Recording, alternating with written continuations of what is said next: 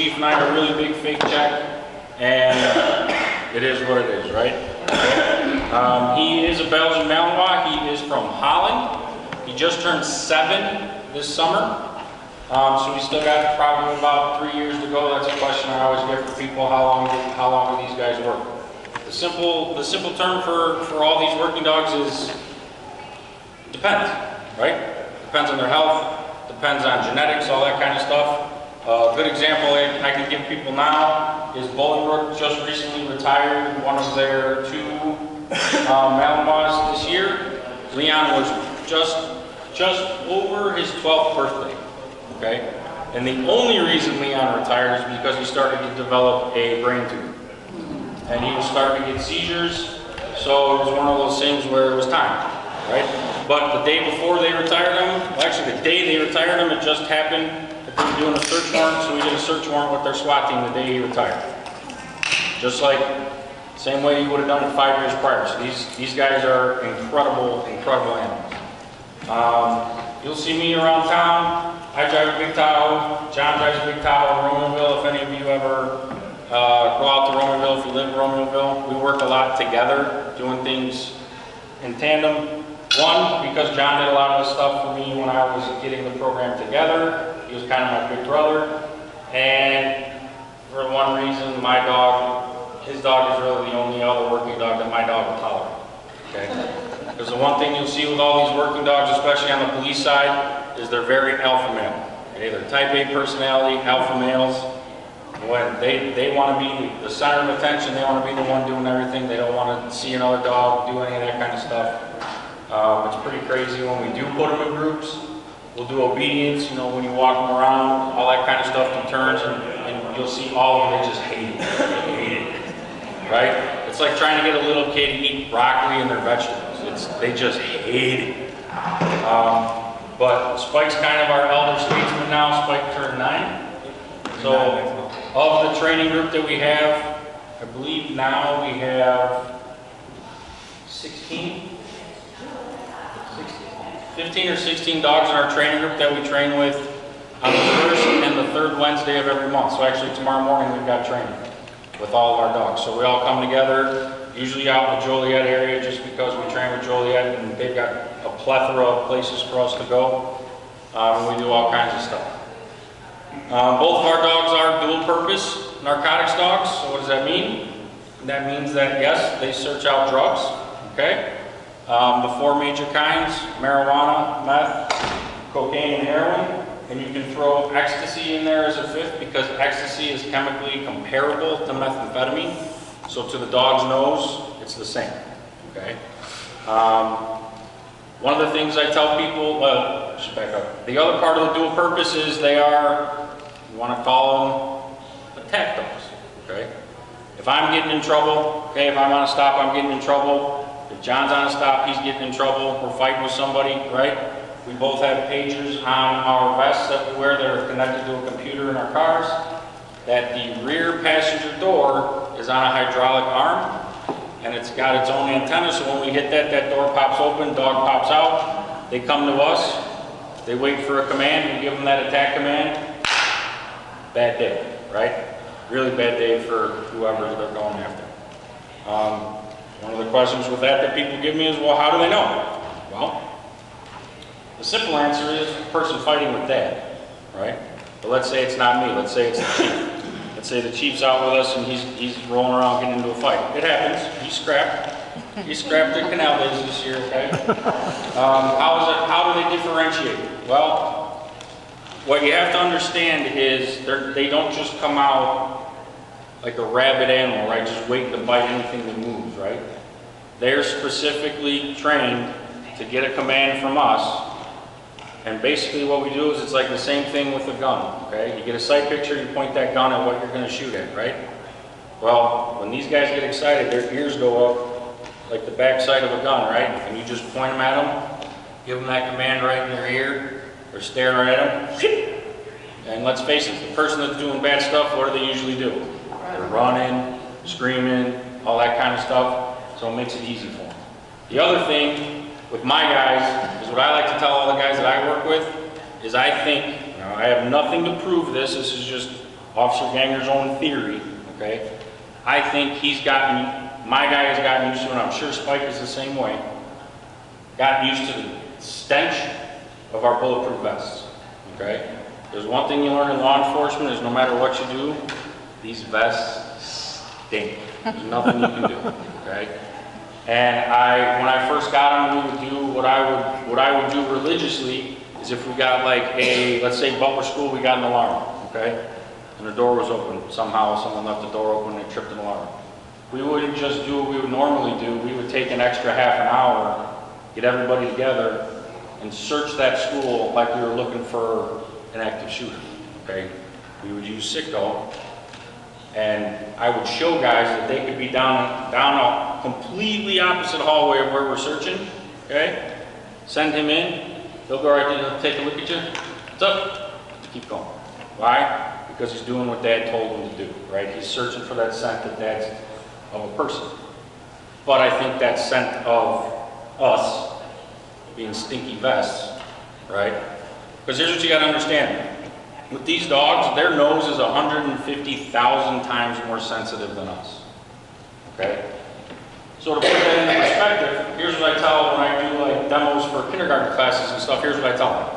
So you guys come home on a Friday night, you're all excited, it's the weekend. You come home, mom's cooking dinner, okay? Let's say mom's cooking a big pot of beef stew, right? A lot of stuff goes into beef stew, right? A lot of different ingredients.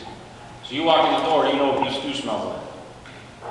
Well, Citgo walks in the door, he doesn't know what beef stew smells like, but he knows his nose can pick out every single ingredient in that pot. All the way down to a speck of pepper, a dash of salt, everything, right? That's just the way his nose works, that's the way they're trained, okay? And I could bring someone in here that can teach you all the scientific stuff about that. It's crazy, it blows my mind, and I just say, look, that's how it works, right? But there's all kinds of scientific stuff of how they train them and how they do all that stuff. So the other part of dual purpose is they are aggression, so they will bite on command. They're tracking dogs, right? So they track anybody for any reason. But there's all kinds of Supreme Court rulings and stuff and policies that we have to follow when we do it, right? There has to be certain circumstances, and we'll talk about that. They do article search, which is basically a term for evidence recovery, right? So here's the disgusting part of the program. Everybody knows about skin cells, right? Fingerprints, skin cells, yours are your own, right? My skin cells are not yours, right? Mine smell different than yours, right? Every single day, whether you like it or not, just by being alive, your body sloughs off around 13 to 14 grams of skin cells. It's kind of gross when you think about it, right? But when those skin cells, a lot of them are so small that when you slough them off, they just turn to a gas, right? Disappear. Okay? But what these dogs are taught to smell is that odor of a skin cell, right? Dropping. So what it does is it actually drops because it's heavier than the air. It drops to the ground. So they scent two things when they track. The ground disturbance of you kicking all kinds of stuff up when you're running if you're a bad guy, or if you just aimlessly wander off into the woods and we're looking for it, you're just walking, you're kicking stuff up, but you're also dropping your skin cells behind you, right? If you just rob a bank, okay, it's even better. Now you're running, now you're sweating, that sweat's coming down, that sweat's taking even more skin cells down to the ground, right? And it gets all those pheromones in it too, so the dog's like, oh yeah, right? That's why you see distinct, if you ever watch on TV, like let's use live TV, because everybody watches live TV now, right? I'd say when you're watching live TV and you see those dogs working on there, you see a dog looking for a lost child, or someone of the elderly variety that just wanders off into the woods, versus somebody that just committed a crime and is booking. Look at the difference in the dog.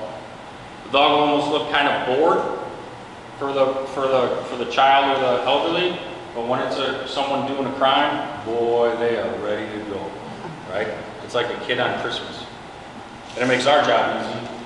It's like, what am I here for? Go get it, man. There you go, right? My guy is Dutch, he came from Holland. Most of the dogs that we train with came from the same place as me. John likes to be a little different and be the outlier and be from a separate place. Right? So what happens with these guys is, for whatever reason, the best bloodlines for all these dogs is overseas. Okay? They've tried breeding them here in the good old US of A, but they're just not the same. Personally, I think it's because they get away with a lot more stuff over there. I think they beat the crap out of them a lot more than you would get away with here. Okay? Because my guy's been trained to do nothing but what he's been trained to do since he was 8 weeks old. Right? So he's this big. That's all he's known his whole life. That's it. And that's all he's going to do until the day he dies. So they import them. Companies here. Fortunately for us, our dogs come from what I call the 1 and 1A in the working dog world. Okay, I got mine from Shallow Creek Kennels in Sharpsville, Pennsylvania. He got spiked from Bond Lake Kennels over in Denver, Indiana. They're the best. Okay, those are the two companies that supply Special Forces dogs. They supply all kinds of stuff, and they're just awesome, awesome, awesome, awesome.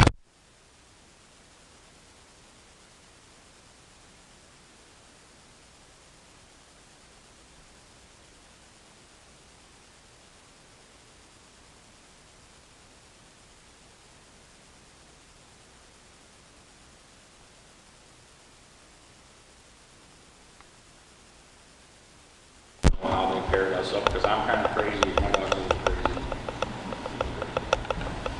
He's a high drive all black male. Right? So like on a scale of 1 to 10 in the dog world, right? For drive, for energy, for all that stuff, if it's 1 to 10 scale, the black Malinois is about a 15. Okay? Whereas a regular Malinois is probably like 8.5 now.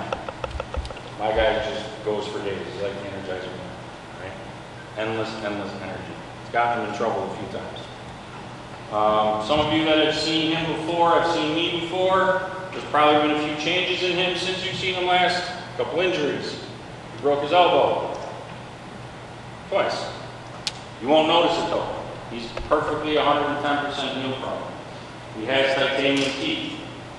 Broke one of those off. So now he's got 2.5 titanium teeth. Okay? So he's had a rough go of it, but he don't care. He just does it. He keeps coming. He broke his elbow during training. There was a freak training accident during bite work. Kept working. He was arm dangled. His dad freaking out. Right? But he's all good. Spike?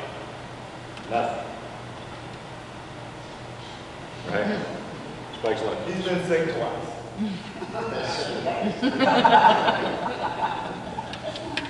Yes, ma'am.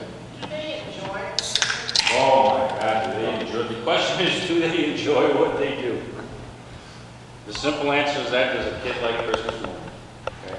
They live for this stuff, right? This is, like I said, since they were 8 weeks old, this is all they know. So the minute I'm at home and I start putting all my gear on, my vest, my belt, all my stuff, and then I start putting all his stuff on, the switch gets turned on, he's ready to go. At home, he's a mama's boy, right?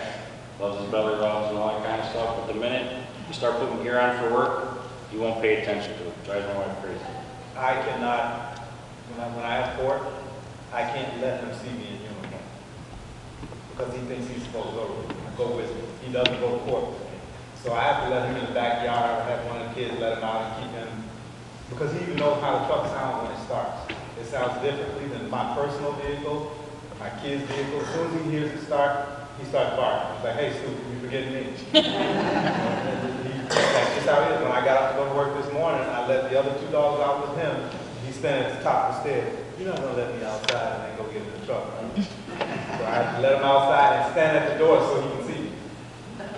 It's weird. They love to come to work. They don't get paid to do it. Their main purpose in life is to find their toys, right?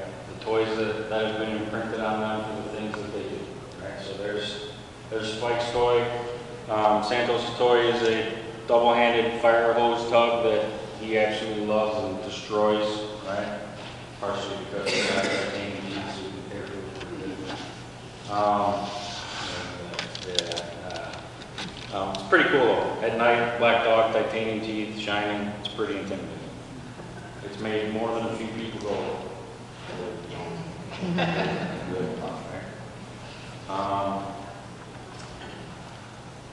What else?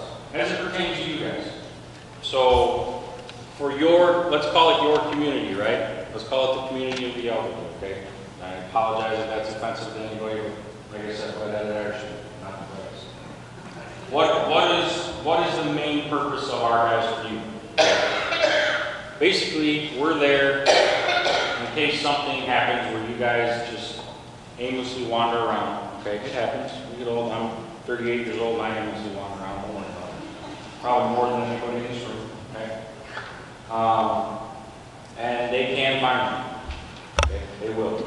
Our guys with a patrol dog like we have, okay? Non-bloodhound, we're not getting into the bloodhound realm, okay? We have about an hour window, okay? An hour window of prime, we'll call it prime scent time, okay? That your guys' scent, that you're dropping, right? The skin cells we talked about, the grounds you're picking up. Now, that's an hour in, we'll call it pristine conditions, right? We're not talking swamp, right? Middle of winter, really hot outside, really cold outside. We're talking like right now, today, what you got outside right now would be pretty pristine to track somebody after an hour with these guys. Now, bloodhounds is a whole different story. Bloodhounds can track up to 12 hours. I've heard stories where there are bloodhounds that have tracked up to 24. Okay? So if a little child goes missing, or you guys go missing in the middle of huge woods, right? We're calling them bloodhound. For a couple reasons. One, their nose is specifically for that. You can't train a bloodhound on narcotics because where I said our dogs are 150,000 times more sensitive, you get into the bloodhound range, you're talking millions. Okay? So if a bloodhound were to smell narcotics, it would burn, their nose would be done because it would just burn all their olfactory cells, they just burn up. Okay? But when you do bloodhound tracks, one of our dogs always goes with the bloodhound for safety, okay? Because bloodhounds don't bite, right? They're most. Some of them do. Sometimes you get a bloodhound that's ornery and just get out of its way, right? They will tear you up. They're just nasty. But a lot of them are just, I like to call it like a Jerry Garcia dog, right? They're just kind of there. And then our guys are there, especially when it's a bloodhound track for any type of armed suspect, right? Because the bloodhound's just gonna, what? Guy pops out with a knife, gun. Just gonna stare at it, right? Well, that's why you bring one of our guys about a little less than 10 yards behind him when we come up and we handle our business, right? And good luck. Because my guy's gonna get on pretty quick, right? So that's what their main purpose is for you guys. And the side purpose would be finding narcotics in your grandkids, right? If you've got bum children, finding them on your bum children, right? It happens. Everybody's got black sheep in their family, right? For instance, Santos just did a search warrant the other day. He got 247 grams of methamphetamine out of a house. That's a lot. That's an insane amount of methamphetamine. It's crazy. I'm still blown away. That was just, what was that, last Tuesday? The other best one that we've gotten recently is we got 210 hits, so individual baggies of heroin. It was a dealer we've been looking for. Our narcotics agent and I were sitting on this guy's pad and we were like, man, we're gonna get him today. We were sitting for 3 hours. Nothing. 3 hours. Right? We got the intel that he was dealing at what he liked to do was go from the Circle K up at 159th and Farrell, do a bounce between the Circle K and Walgreens. Just meet up. Driving his van and people would call and he'd just circle and meet up, right? We were looking for him. Kept missing him. We got lucky one day, we were about to call it, sitting for 3 hours waiting for him. All of a sudden on the radio, our undercover drug guy goes, pardon my French, holy shit, he's here, right? And there he was, 210 individual hits of heroin. So you figure that saved about 20 lives. right? Because most hardcore heroin junkies do about 10 bags a day. Yep. Yep. There was one guy we caught in the car, which was actually a customer, okay? He had 17 bags on. Before we got there, he just shot up 3. That's how quick it goes. Right? That's why usually when you try to get these drug dealers with the heroin, it's always gone. You don't hang on to it long. Their customers are quick. They're agents. They're going through the sickness. Right? Man, that was a good one.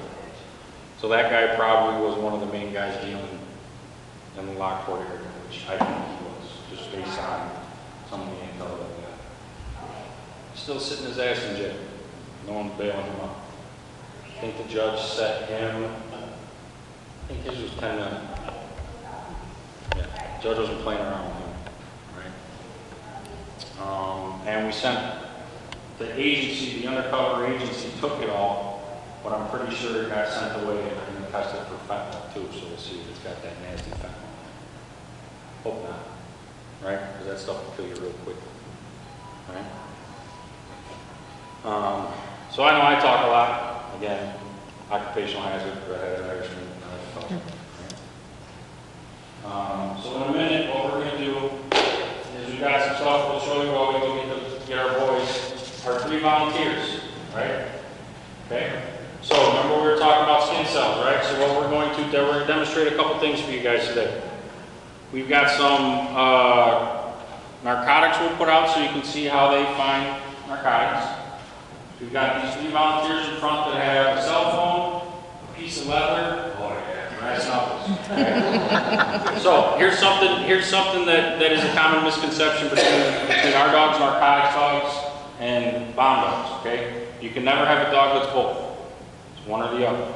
Okay, anyone who ever tells you they got a dog that's both is lying. It just doesn't work. So on these brass knuckles, this is metal. Okay.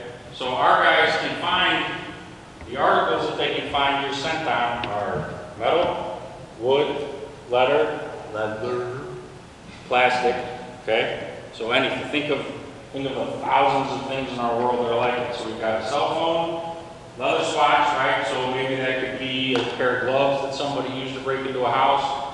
Could be a jacket that someone had on and they threw down, right? You name it, right?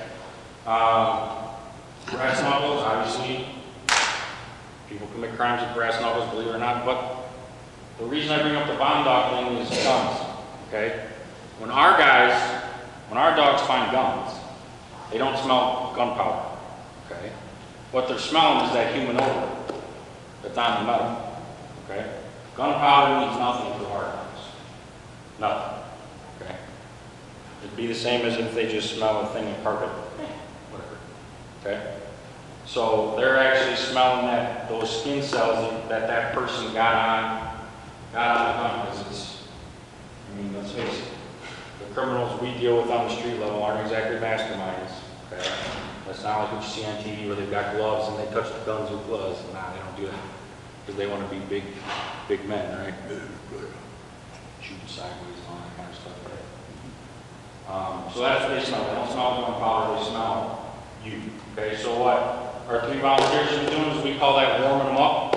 So you just touch the articles a lot, get your skin cells on them, then we'll just kind of throw them around and you'll see how they find them. Pretty good. Try to put them at least 10 feet apart so that you could actually see them work, so that they don't find one and then find one right next to it. So just kind of, like one of them, whoever has the leather or whatever, you can put it under the edge of the ear, so that way they actually have to work. In training, we try to make it harder for them in training, so that it's easier for us in real life scenarios. We got to do the paperwork, all they do is snip. So make it easier for us. And then it's like, this is why I brought this out. We have tools of the trade for us, so the criminals have tools of the trade for themselves to try to hide narcotics from us. You thought this was a pop can. This is actually a small safe that has narcotics inside of it. So anytime we search vehicles, we do a search warrant on a house or whatever, nothing is off limits. I'm searching everything. I've searched Tampax boxes and found cocaine and heroin inside of it. I searched a Raggedy Ann doll and found 58 grams of meth. Nothing is off limits. And I'm wondering why the dog is trying to rip this Raggedy Ann doll. I'm thinking he's playing with it, and then I inspected it and found meth inside of it. So nothing is off limits, but we're going to sit this over here too and let them sniff this, and you'll see how they react when they find narcotics, regardless of actually finding an article. It's a different command for everything. All of our dogs' commands are in a different language. I believe Santos is in Dutch also, Spice is in Dutch as well. We do that in a different language, so that if I sound like Officer Gander and I tell them to stop, they'll do it. But that's in English. But how many people do you know that know Dutch? I'm probably the only black guy that knows big words in Dutch. So, if he sounds like me, it's all about voice inflection. Plus, once you're with your dog for X amount of years, it's just like your kids. When you say your child's name in a certain tone, they know they're either in trouble or to come right away because you might be going out to dinner or something. The dog is the same way. When I say Spike's name or when I say something to him, he knows if I'm upset at him or if we're about to work or whatever. So it's the same thing with the commands. How you say it is not what you say, it's how you say it. But if I'm going to say it, I'm going to give him the command to find narcotics while I'm talking to you just like I'm talking to you now. He's not going to move. But when I say it, I have to say it in an excited voice if he knows I want him to work, and then he'll stop working. So a couple of things we'll pass around while we go get our guys and let them take a little potty time out. So what I brought to pass around, I'll give one each side. So this is Santos Citgo's, we call this an agitation muzzle, okay? So what this muzzle is instead of him biting, he rams people with this, okay? In the front of this is a metal bar. It's about, I don't know, a quarter-inch thick, okay? So he's like a battery, okay? And this hurts, okay? Our guys, our breed, right, each dog's different, but around 18 to 22 miles an hour is what they can get up to, okay? My guy can probably absolutely get there. They can jump 6 foot privacy fences, okay? So they can play basketball for the Bulls and probably make our team good. So I put this on him if it's like a situation where a bite isn't legally justified, right? Because we said Supreme Court, all these court cases kind of govern what we do. But one of the big things for this would be crowd control. Perfect example is we had the 2 Joliet basketball teams 2 years ago playing in a tournament in town. They requested me there, so this was on him, okay? And when he has this on, if any of you have seen the Batman movies with Bane, he looks like Bane. It's awesome, right? And if you think about it, it's one of those things, it's an intimidation thing. So without him even having to do an ounce of anything, someone sees this on the right? Okay? And I've actually taken muzzle blasts from dogs with these on, and yeah, man, it hurts, okay? Does it hurt their neck or shoulder? Nope. Nope. Because their bone structure, you'll see, like especially with Santos, okay? You will see the musculature on him. Like his neck is quite thick, quite muscular, and now freak accidents occur like when he broke his elbow, right? That was a freak training accident where he was running at a dummy, right? Because when we do bite work, neither of us have ours with us, but you have like this full suit, okay? Ever seen like those big sumo suits in the clinic? It looks like that, a little smaller, but what it is it's burlap on the outside and padding, okay? So you can feel, the person inside can feel pressure, but their teeth can't get through, okay? So it's the best way we have to simulate bad guy going and doing bite work, going through what we call our outing sequence, which makes them spit the person out, right? Because when they bite a person for real, we have all kinds of legal stuff, like amount of time they have to spit them out, if they re-engage, all that kind of stuff, right? So, but this is for if that bite isn't warranted. It's like the basketball game, right? And if we're in a crowd like that, they're bite dogs. They're taught to go towards fast twitch, right? Because what is a fast twitch motion? It's usually something aggressive, right? You know, like punching, grabbing, going for a weapon, something like that.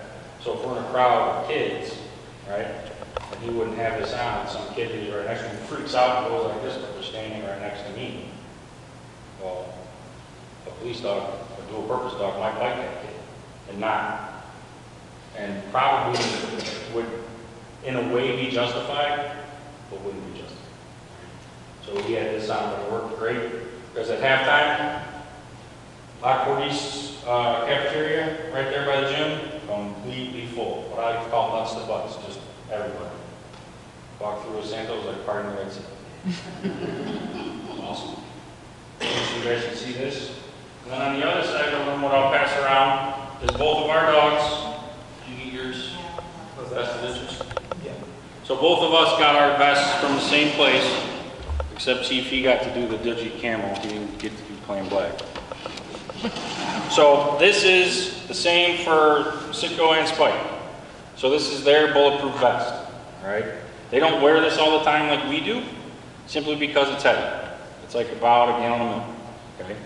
They put these on in high-risk situations, so send them into a building where there's a murder suspect, a robbery suspect, something like that.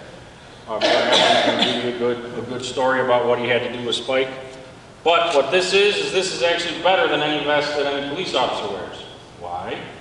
Because it's stab resistant as well. Okay? So everyone knows that Kevlar is really fine fishing wire. Okay? That's what Kevlar is. It's just all sewn together to make really strong stuff. So in this, there's a special fiber woven in with it that's stab resistant, because that's the #1 killer of a police dog, is stab. And not just knives, pencils, pens, a weapon of opportunity, right? Because when you got a dog on you, and you're Joe Schmo mud, you're grabbing for something to get that dog out, because it's like a vice grip with teeth. It's basically what it is, okay? So you guys can pass that around also. We won't pass this around, we'll leave it up here. But what this is another one of our training tools. This is a bite sleeve instead of a bite suit, okay? So maybe what I'll do later is maybe I'll take a bite from Spike, so you guys can see how that works. But this is the same kind of burlap and padding inside. And just instead of being full body, it's just this, okay? We put this on decoys when we do building searches and put somebody in the room, and the dogs are caught, just pop the door open, here you go. Get your bite, their reward, right? That's what they're looking for, okay? Got a nice little target zone on it. If you guys want to see this while we're going to get them, just come up here, just because when they see this, they're going to get excited because they know what this is. They're not stupid, okay? The same way if we put a light suit up here, you'd see them going like this. Yeah? Who's going to do it, right? Okay? Any questions real quick before we grab them?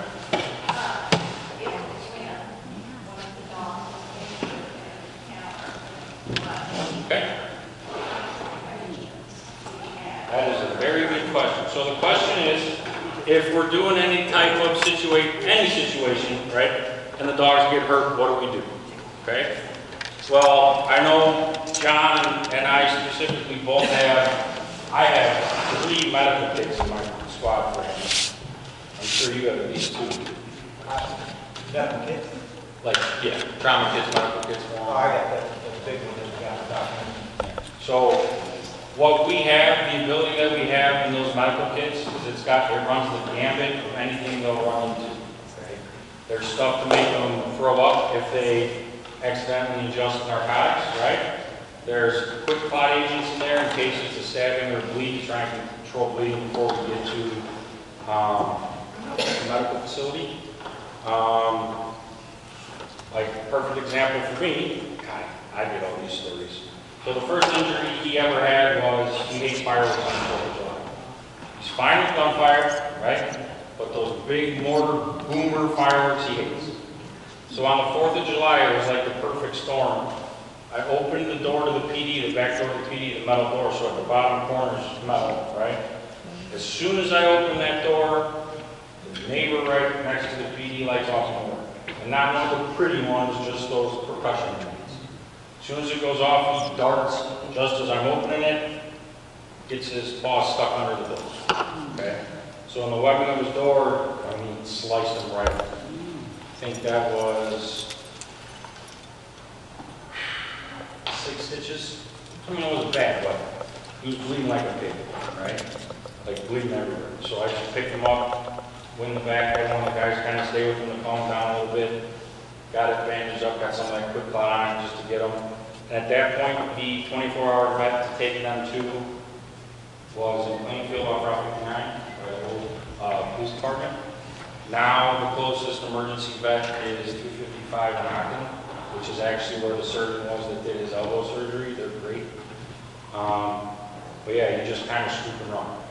Okay.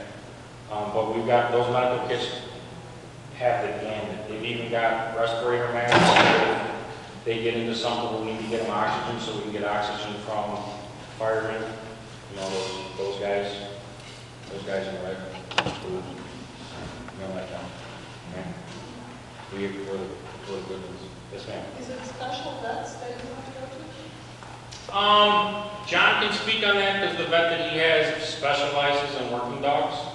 I go to all pets here in town, Doc Naiman. He's very good. They've been great. But it's kind of like a learning curve with them because he's the first working dog they've ever had.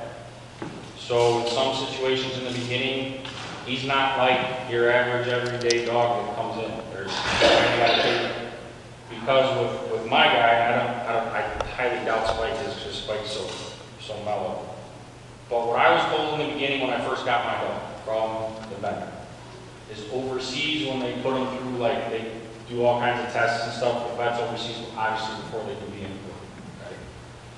I was told under no uncertain terms that they had to beat the shit out of me to examine. Okay? Because for whatever reason, he has an aversion to lab coats and scrubs. So even going into the vet's office, he's fine. As soon as he sees somebody in a lab coat or scrubs, ears, right? And for anything we do with him at the vet, he has to be sedated, right? And in the beginning, they didn't believe me. I'm like, okay, listen, come on, I'll put that muzzle on him so he couldn't bite anybody, and they'd see how he would react, and then they're like, okay, go get the drugs. So, but I was told that in the beginning, the same way with water. If he sees a hose, game out. So I'm sure overseas they took a hose to him. Okay? With Spike is nail trimmers and a syringe. When he's getting ready to get shots, he whips around and whoever has the needle in his hand, he locks on to him. So I always have to bring him in and they have to give him the shot from behind so he doesn't see it. And for some, well, I know why it's the nail trimming thing. About 3 years ago, one of the assistants for Doc Newman, who's my veterinarian, she nipped one, she cut him a little bit too deep. And ever since then, prior to that, he was fine. He'd sit there and let you do it. After that, anytime he sees him, he just immediately starts growling. So I have to muscle him. So, I mean, it is what it is. I mean, does it make it difficult? Yes.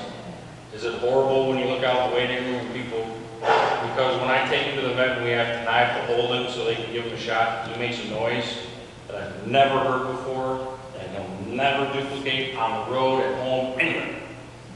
Except the vet's office. It's crazy.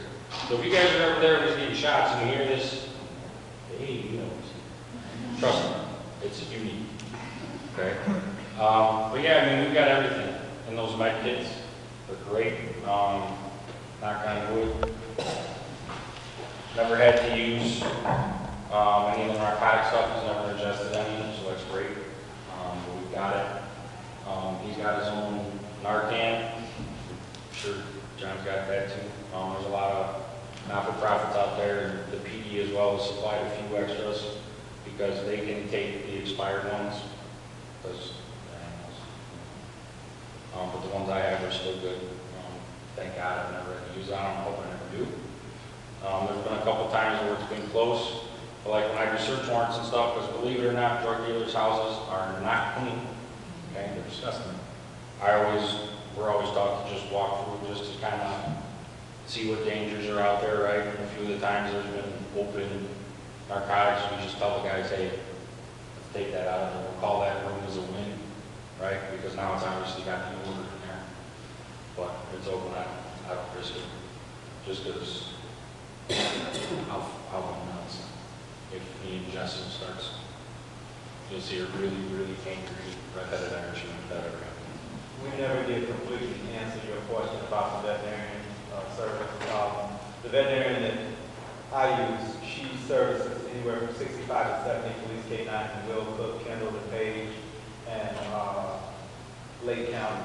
She has her own ambulance. She can do minor surgeries in the ambulance itself. If it were an emergency situation where Spike injected something, like I said, I have kits that I could either put charcoal down his throat, I could put drops in his eye to make him vomit, different things of that nature. But I call her and she starts coming to me. So we figure out a spot where we can meet 355 and 55, and she'll pull right over on the shoulder and do whatever she needs to do in the back of the ambulance. We have it set up at my department where I work goofy hours, so our patrol officers work 12-hour shifts. So I work with both night platoons at any given time. So I teach several officers on the night shift how to get Spike in the car. God forbid if something were to happen to me, he's not going to let them touch me. So he knows most of them, but even still, if he sees them grabbing on me or sees the fire department grabbing, he's going to try to bite. So I normally keep this in the back of my squad. And at the beginning of my shift, I have spare keys to my squad, and I'll give it to whoever is in the middle of the zone. Our time is divided into zones. Whoever in the middle of the zone, I usually give that person my key because I get to drive the entire town. They're assigned to an area. So I give them my key so that they know if something happens to me, go get this. As soon as he sees this, he's going to lock onto this. Get it, put him in the car, and lock the door. That way the paramedics can get me or whatever. But if something happened to him, I would be in the back of him, keeping him calm, because that's how they initially, well not initially, but how they continue to further hurt themselves because they're trying to get up, if it's a broken leg or something like that. So I'm in the back holding him while somebody's driving my vehicle to wherever we're going.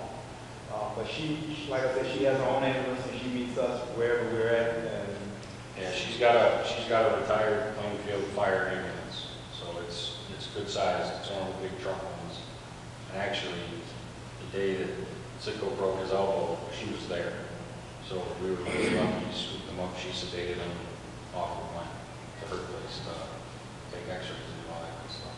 And to further assist, the state of Illinois made a law that now police canines can be transported by ambulance as of January 1st of this year. So that's another thing too. And I was surprised that the fire department actually knew about it ahead of us. And I was doing a demo about 2 months ago. One of the guys came, because I do a lot of demos for them too. He said, so if we have to take Spike to the hospital, what vet do you want to go to? We have several vets that are close to us, but I would really want to get him to Dr. Newman because she knows his entire medical history and he knows her. I don't want him to, like he said, to get white coat or somebody different, and I'm like, what we're trying to do is he wants to fight rather than help. So yeah, I mean, it all depends on the time of day, right? Like right now, today, like let's say right now, something happened to them, I take them straight to Lockp. And they take them right there. Because they have the ability, Lockp has the ability to do everything except there's one thing they can do for the problem, never know. You know, they can actually do that may do immediate surgery. I mean, they've been great when I'm up there, they've been great all along. So yeah, I mean, it's like having another teenager, right? Just a high energy, rambunctious teenager that has one goal in life, and that's to find their toys and make that happen. Mom or dad, right? Because we've got a couple female handlers in our group as well. All right, so we're gonna go grab our nutsos. Can I ask a question? Sure. Do you have to give the doctor a command for the $20? Yes, I do. So in other words, if somebody went in drunk, you would just go behind it? Well, that depends, right? They do what's called spontaneous alerts, okay? So if somebody, like let's say this person, drug dealer right here, right? This purse is full of narcotics, so let's say it's only a little bit, right? Personal use, so this is the female version of El Chapo, okay? Even though we're walking in the room and I haven't given them a command, right? That odor is going to be so prolific to the other odor in this room, right? Because they know it. And as soon as they do it, what they're going to do is as soon as he gets to about here, depending on how the air in the room is circulating, right? He's just going to go right to it and he's going to lay down, right? Even though I haven't told him anything. That's what he'll do. So yes, there are specific commands to give, but they do for narcotics spontaneous alerts. So if I'm ever out somewhere and he does that, you just kind of knock on that person's shoulder, hey man, how you doing? Right? That's a conversation we have. But yes, that does happen. And when they get in here, watch when they're searching. When they're searching for something, their tails are going to be going like this. When they're getting close to it, their tails start going like this. It's like a little geiger meter. It's like I'm getting close to it, and they're getting excited because they know once they get excited, they get their toy. Their whole goal is to play with daddy with the toy. Not food, not water. They want to play with the toy. So watch the tail, the ears go off. And when we're searching for man, when we give them the command to search to find someone that's ran from us, robbed someone, or something like that, it's a totally different setup. The hair on the back of the neck stands up. The ears are more pointed forward because it's like they're trying to guide in on that person. And when we're searching for someone, we're not looking for that person. We're looking at the dog because we've worked with the dog so long. You know their characteristics when they're getting close to someone. You also, especially in a residential area, you have to have them on lead because you can run across someone that doesn't have anything to do with this. And if they come around that corner and they see someone that doesn't have anything to do with it, they're going to lock on that person. So you have to know their characteristics. So when you get to that corner and that dog's ears pop up and the hair on the back of his neck stands up, you know there's something around that corner. Reel them in a little bit and give your announcements again. Hopefully, if it's an innocent person, they give up. If it's the bad guy and he decides to run, too bad for him, he's been bit. So you just have to know your dog. I like, on tracking, what I like to refer to as their heat-seeking instinct, right? Because that's basically what they are. They're moving fast, especially we've both been doing this and working our dogs so long. I know John can do it with his eyes closed, and I can pretty much do it with my eyes closed all the time. Just because we know, we can feel it on the line, what they're doing. One more question. Yes, ma'am. How are canine officers checked? Well, the chief can probably answer that better, but basically what happens is you put it out, guys put in for it, you interview, and then they can, when we did ours, Bert's interview? No, Bert didn't do it. So for our interview, for our department, we kind of acquiesced to, his name is Bert Madisher, he's a Joliet police officer, right? He's a certified master trainer, one of 3 in Illinois for dogs, right? So it's that guy, the dog whisperer on TV, right? Caesar Milan, right? So he's like the Caesar Milan of police dogs, right? He's been working dogs for 25 plus years. So he sat in on our interview, and I would assume he had a little bit to do with it. You guys cheat that. But yeah, it's just, you know, you put it out there, hey, we're gonna get, there's an opening for the canine unit, who wants it, put in for it, the interview, and then you get the. So, I mean, and I know there's guys in our group that are not dog people, right? So it's not like someone that, it doesn't have to be someone that's a dog person, right? It really doesn't. Because this is kind of a whole separate animal, right?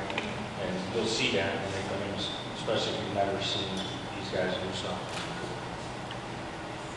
Okay, one more. When you retire, when the dog retires, do you get to keep the dog then? Yes, it's state law now.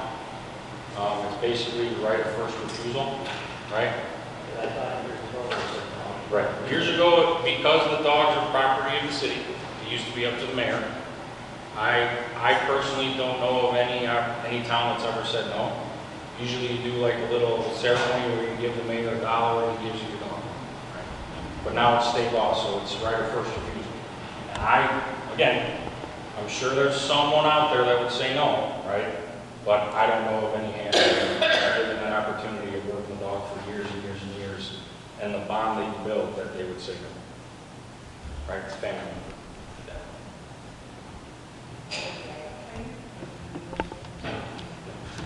Just, yep, Tom safety, he doesn't come to work. Now, like John said, we have both, and I've done it as well. There are officers that will be trained with basic commands if something were to happen to us.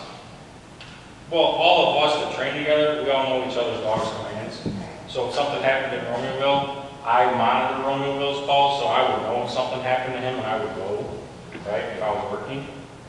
So I have that extra knowledge than the guys that he has on the road and vice versa. Like, he knows my dog, right? He's one of the only people that's not afraid of my dog, right? But he's been around him since the beginning. So, The only officer on my department that, despite, I would say 90% listens to, like he listens to me, is Officer Bailey. Bailey is the canine officer that I replaced. I worked with him when he was the canine officer. I was going to put on the bite sleeve. I was the one that hid from the dog. I was the one that hid articles and everything for him. And he does that for me now. He'll lay a track for me, or, you know, he knows the commands. He knows how to say them. That's why he listens to me. He knows how to say it. His voice inflection sound like mine, and he listens to him. But my problem is he works days. I normally work nights, so he would be the person to come and, if God forbid something happened, to come and get Spike for me, because I know he can get Spike in the car 100% and get me help. if something were to happen to one of us, you'd probably get no less than 6 or 7 canine units. Just because whoever's working, we would all come, right? And like our, Romeoville's dispatched through the Will County, the Laraway Communication Center. We're dispatched to Westcom, so Laraway has Will County plus 6 or 7 other police agencies that they dispatch. Westcom dispatches 11 police agencies, right? And most of the dogs that we train with are under those 2. Plus Joliet has their own animal, right? So if that call came out for me on Westcom, the girls that are sitting at the consoles in Westcom and all their consoles for the radio room, they're going to be telling, they're going to know, hey, keep going. Something happened to Ganger. We need to get someone for St. Louis, right? But, you know, I've given a few of the firemen, but it's hard with the firemen, especially in Lockport, because every year they change. A lot of them rotate firehouses, so it's hard to get the same guys. So every now and then on a call, if guys look like they're interested, I'll tell them, you know, hey, here's what you do, that kind of thing. Okay? When you bring the dogs in, can we stand up and move around to see better, or should we stay still? You'll be fine. If you guys want to stand up here in front so you can get a better view, or at least, you know, you guys in the front stay sitting, everybody kind of line up behind them, absolutely. Yep, so get those just one last good warm up, get all that nasty skin cells on there, okay? And then since the drugs are over there, why don't we keep those? This is kind of an open area, so it's kind of hard to really hide anything, so if you Just want kind to of keep hide it, yeah. there, This side, since the drugs are over there. maybe just past the curtain where he can't see it. We don't want him to see it, we want you to see how he reacts when he's sniffing for it. So if you put it under the table, make sure it's under there where you can't see it, we want him to smell it. Yes, ma'am. Sure. Sure, after you get a picture after, yeah. They're attention mongrels. All right, so we'll go grab it real quick. So if you guys want to do what you got to do, we'll be right back. Give us like 5 minutes. Strong. All the time. He's very mellow, but when he gets excited and he finds something, you hear that he's finding something. Yeah, he's yawning. He'll bark. He barks when he finds articles and different things of that nature. I think Santos just stares at it. That's what he used to do, but now he's decided he wants to bark. So I'm going to take him out so that he doesn't get excited and distract him while he does it, and then when he comes back in, or comes out, I'll come in. We'll look. Alright. Can we take pictures or? What I would suggest is turn your phones on silent because he doesn't like the shutter sound. He's a diva.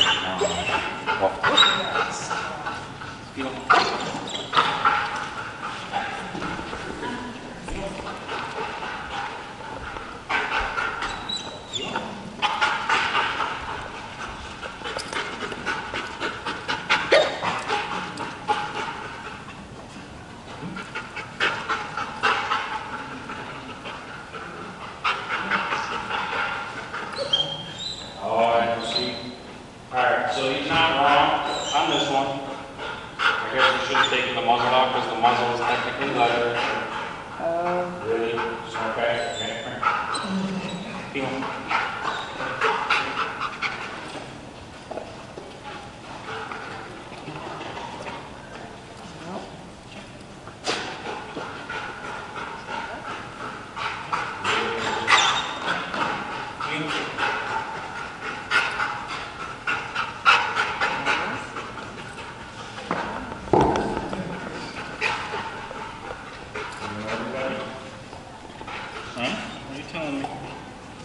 You know I have your toy, so you're gonna be a jerk now, aren't you? So usually what I have is I have my outer vest on and I take his toy Yeah. and it's up so he can't see it, but he knows I have it. So he's kind of gonna be a jerk. So let's do this. Let's switch over here. We'll do this.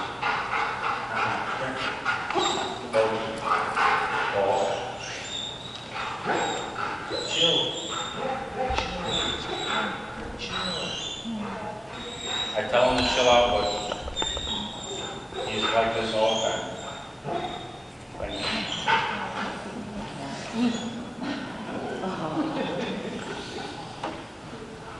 What? Show me. Show me. Show me. All right, so the thing to explain with their toys is, so that one, he's searching for drugs, okay? So when they imprint the odor onto the dogs, it's not that they're thinking that it's the odor, the narcotic that's being hidden. They think that they're looking for that toy. And that when they get to a certain smell, magically a toy appears, right? That's how they imprint the dogs from a young age, and the way they do it is it's pretty universal the way they do it. Upon all vendors is you'll have a wall, okay? And on that wall, it'll be about 8 feet high, the length of the wall, however long the wall is. And spaced every 6 inches apart are little sections of PVC pipe into the wall, okay?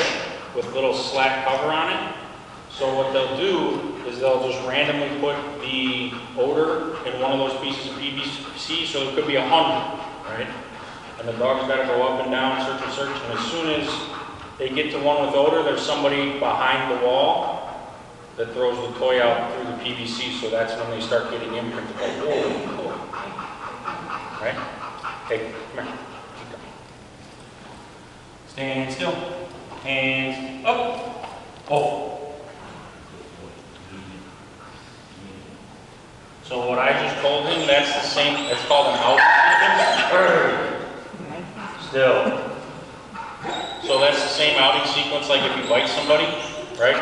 So as excited as they all get when they get on a bike, believe it or not, you see their tail wagging, they're all excited, even though somebody's riding in pain. These guys are good, right? So you start that sequence, and that's why it's called a sequence. Still. I know.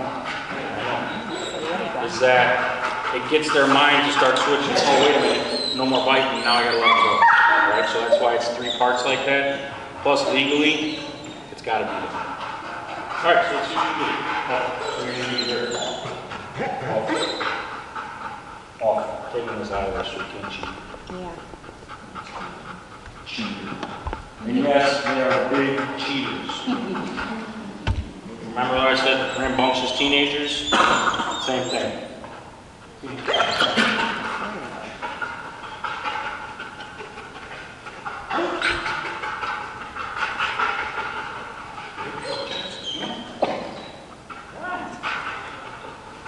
Alright, so is he close? No. Because I don't know where you guys put everything. In the chair. It's in the chair? Behind the table. Behind the table? So let's...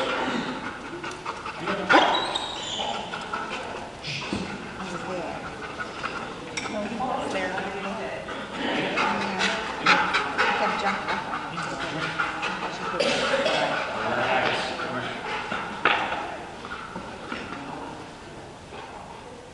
Okay, so you guys can't see from back here what he's doing. And he's not just using his, he's starting to use his tongue, right?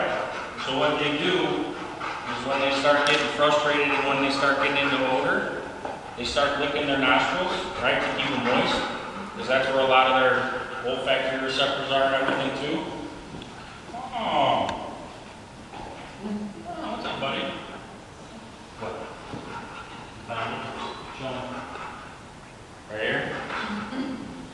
Get your big dog! Come on! Come on! Come on, just come here. Alright, I'll play with you. Cheetah. Los. Bring Your arm, Mom. Yes! Probably can't look like a lawyer. Yes! Hi! Or are you gonna sing now? Huh? Are you gonna sing? Stand still. Hands up. Oh. Oh. I'm teasing. Oh. Yeah, I'm teasing. Oh. I'll pull your arms out of socket. Off. Hi. How are you? How you doing today? Off. Los. Here. Cheater. What is this? Just like a kid. I love you. Oh, no. Oh, I'm sorry. How's your day? How's your day going? Pretty. Alright, come here. Alright, come here. Well, let's Spike play. Hey, Chief. Hi, Chief. Hi, Chief. Hi, guys. Hi, guys. Hi, guys. Look what I got. Hi, guys. Look what I got. Hi, guys. Hi, guys. Here. Here. Oh. Hey, Santos. Flat. Thank you. See, rambunctious team. Do you only use male dogs? 95% probably are male, simply for the testosterone, right? Especially if they're dual purpose. Once you get into what's called single purpose, which is they just do narcotics, they don't do any of the bite work or anything, and they do some tracking too, that's where you see more female. But like state police just retired one of their dogs, one of the, I believe it was a District of Chicago, it was a female dual purpose. Sometimes you'll find them, sometimes you won't. But the majority of the female are single just because testosterone, right? Right, hey, come on, let's fight for it. That's his electric collar, so if I put him in a building, so I can, it's a zap collar, but it's also just buzz.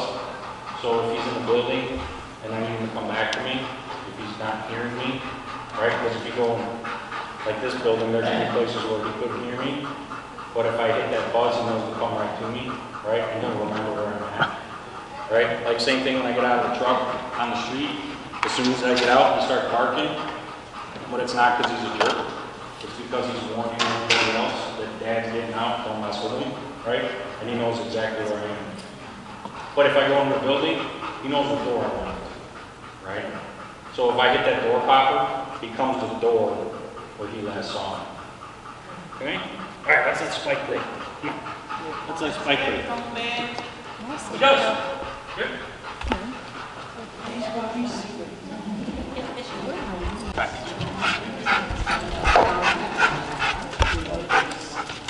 As you can see, there's a distinct difference in the two dogs. I'll see.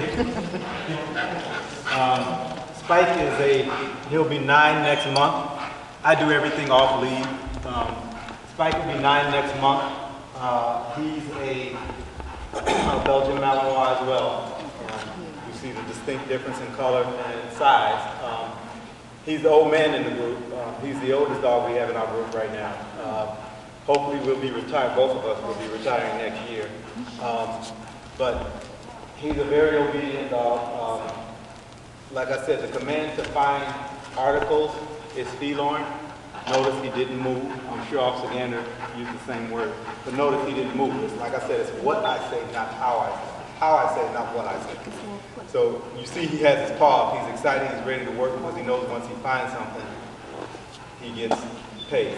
A lot of times, I mean, they may or may not find something, but it's up to me to make it easier for him and make sure that he's searched every area.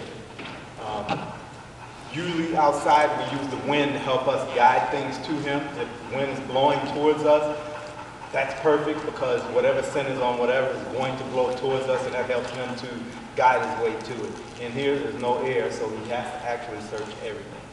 So I'm going to give him the command to find articles.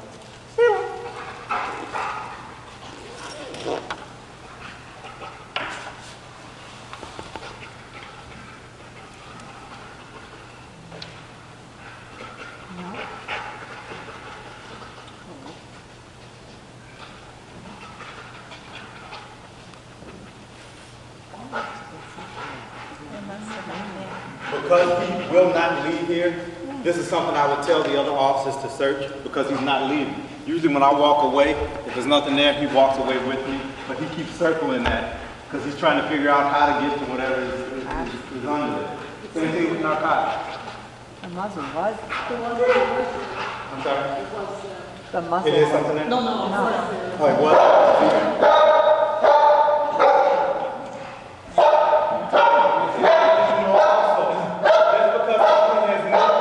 Doesn't mean the sex still isn't there.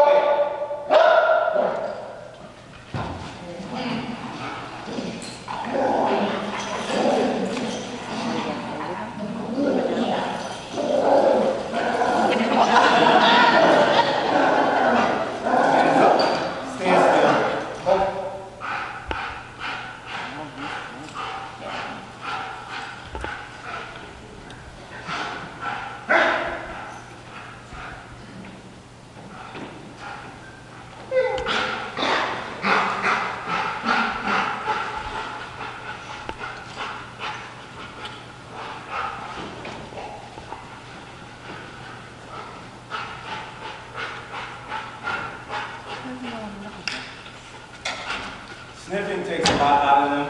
We do a lot of school sniffs where we sniff lockers.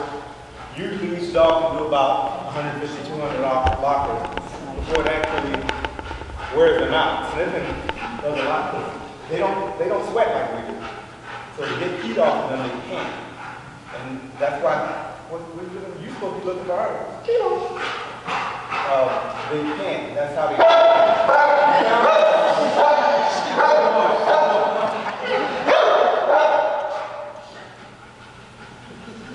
You're not getting your toy to find that again.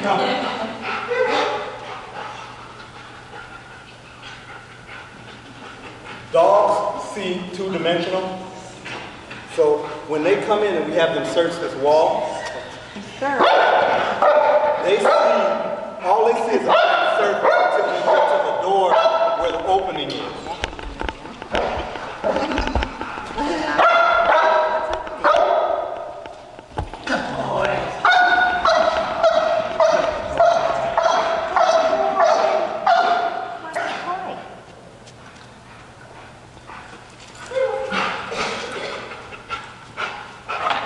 I don't reward him every time he finds something because in the real life scenario, you can't stop to play with them every time they find something. You can't stop to play with them every time they find something.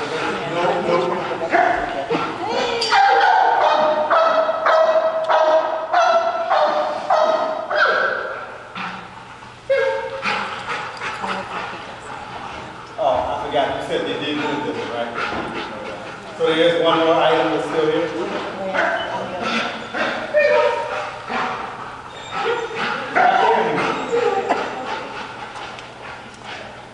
He's close. Close.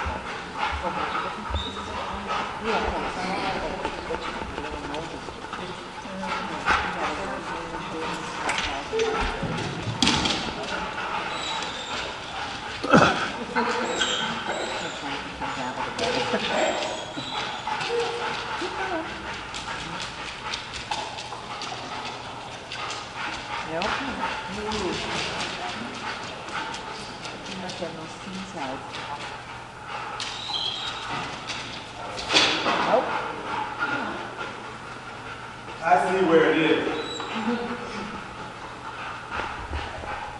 He hasn't sniffed the area yet.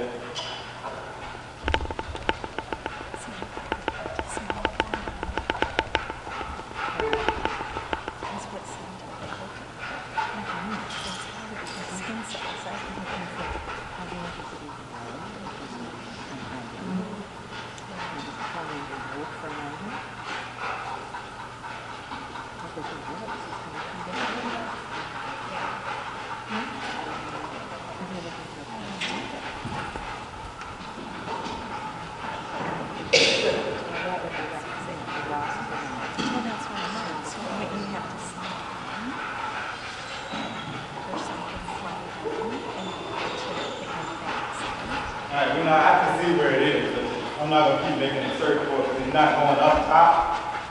But normally the smell drops, it comes around the curve, and I don't know why he's not smelling that one over there. But as you can see, even though something was there, it was moved, he still indicated on the spot where it was.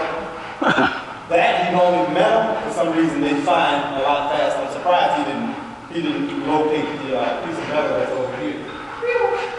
But I'm really surprised he didn't locate that. That and leather are two things that you can find very fast.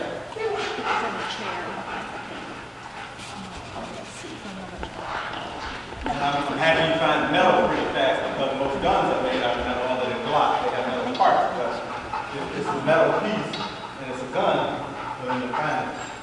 Yeah. Remember what you were doing. Alright, we're not going to keep going. Here it is over here.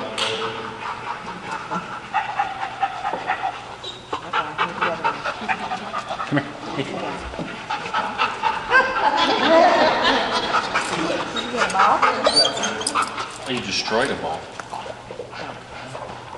Golf balls? No, tennis balls takes them about 10 seconds to No. destroy. Well, hope you guys enjoyed it. I know I like to talk a lot, but again, red-headed Irishman, I can banter. So I mean, if you guys want to come up, by all means, they're both hams, they're both people dogs.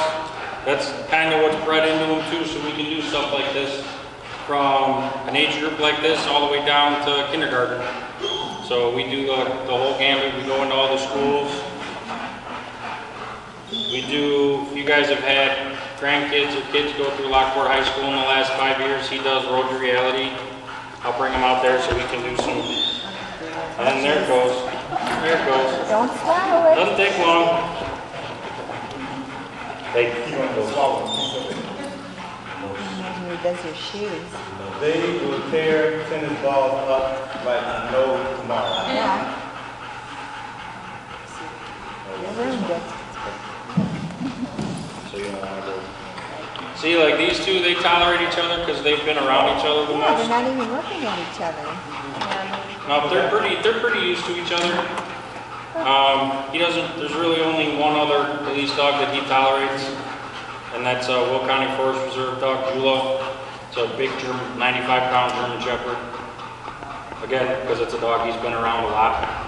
By all means, if you guys want to come say hi to them, you scratch each of their butts, you'll be their best friends forever.